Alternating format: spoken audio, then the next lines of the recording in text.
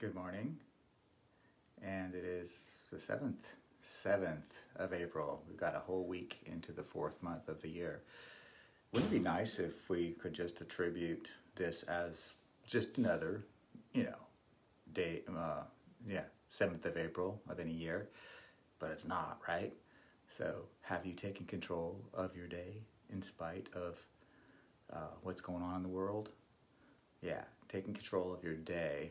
Really what I mean by is that have you taken control of your mind? Are you losing your mind? A lot of people are, and let's admit it, in one way or another, we all are. So even more important now to be mindful and to be aware of the things that you can do and the things you have no control over.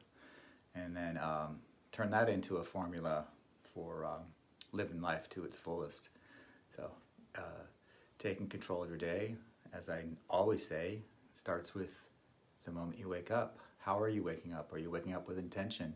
Are you just rolling right over into that, look at your social media or the phone or the news to see how bad the I even forgot the name of it, COVID-19, coronavirus, how bad it is today, what the numbers look like, when will life get back to normal? Will life ever get back to normal? Yeah, I was caught up in a little bit of anxiety this morning because I am involved in a coaching program, and I'm always working on improving myself prior to any of this pandemic that happened. Unprecedented occurrence, this big change, this new norm, all the things that you're hearing, all the terminologies you're using, and the anxiety for me was just not really being able to express myself in a meeting with a bunch of people. And it's like, it's my turn to talk. So I'm noticing I'm having less patience. You know why? Because things are changing constantly.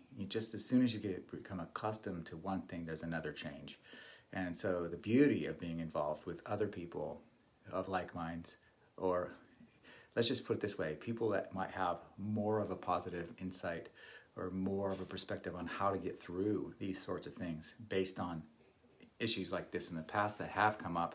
Nothing's come up that's quite like this, but there have been other things. It's just getting through adversity, it's an adversity. It is. And we're also experiencing grief. We've got all this, life isn't the same anymore. So once again, important to wake up. The very first thing you do is have intention and document what you're grateful for. Really get a great perspective on that, especially now. What did you get done yesterday? What are the types of things that you noticed yesterday that were awesome, that were great, in spite of and in light of this stuff going on, okay? And then you obviously have things to do. And if you don't, you need to find some things to do. That could even mean you want to binge watch. I don't think that it's really a good idea to do nothing but that, because you're allowing somebody else to control your life and your mind and everything else. But if it's a creative outlet, if it's a relaxation, that's great. But moderation, routine, normalcy, it's really important that we focus on how do we get there, right? So having a list of things to get done is extremely important too. It gives you structure, it gives you hope, and it gives you faith and relatability. Plugging into other people in big meetings, even if you get anxious because it's your turn to talk and you want to say something, or you just can't stand what that one person said and you want to correct them, whatever it might be. Interaction, communications, patience, extremely important. Those need to be on your to-do list. They are on mine. Setting the bigger goals, even with this going on, you can do that.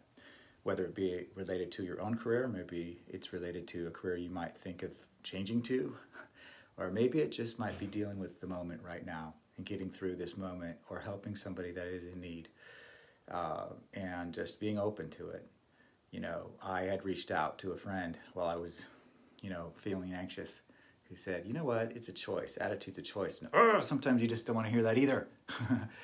So we get stuck in our minds for sure, and it is easy to change. It is really simple, but not easy. That's what I really meant to say.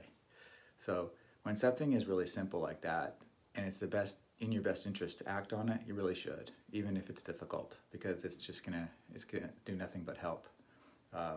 And sometimes too, if you think that someone might be good for something else, and I'm talking about like in a spousal relationship, if you think that you want that your partner to act a certain way, do a certain thing, or think a certain way, you need to figure out a way to let them come to that conclusion on their own, because nobody really likes to be told what to do or what to think. It's the ultimate criticism, you know? So be mindful of that. Be mindful of the fact that the thing that you don't like done to you, you probably don't want to do that to other people. And are you doing that? So mindfulness is huge. And it's part of going back to what I originally started with on August 28th when I first started doing these. Waking up with intention, expressing gratitude, and try it a different way every day. So it's not just a little habit you're doing. And then listing out all the things you want to accomplish and pay attention to today. Hardest thing first. That's going to help you, going to catapult you into getting all the other things done. And at the end of the day, reward yourself.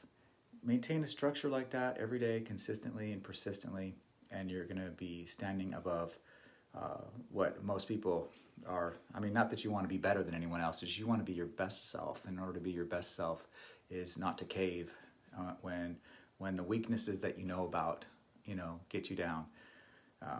Everybody's going through this. You can't escape it. But the best way to deal is to be your best self and to be the happiest, the most content, the most loving, compassionate person you can be. Don't you think? Just putting it out there. So be present, be helpful, be kind, and be compassionate and be loving to as many people as you possibly can, but mostly to yourself. So with that said, have an amazing Tuesday and the rest of your week, and I will be talking to you soon. All right, see ya.